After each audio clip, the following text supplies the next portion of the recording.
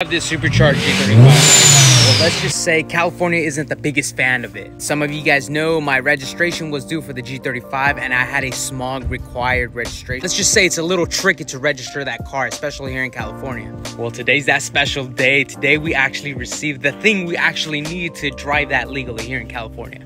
Gentlemen, I am talking about my new tags of my G35. The G35 is officially registered in California another year. Another win in the car community, and I do want to send a huge shout out to the local homie for helping me out. You know who you are. On some other news, this thing needs to get built now. SEMA is 2 months away. So tomorrow we're actually dropping off our entire wide body kit and starting the cutting process. Yup, this is an official product of Street Hunter. I also did get the carbon arrow version. Bro, this thing is gonna look absolutely epic, especially in the red. The only thing is that I don't have my wheels yet. They're being built. The Z is gonna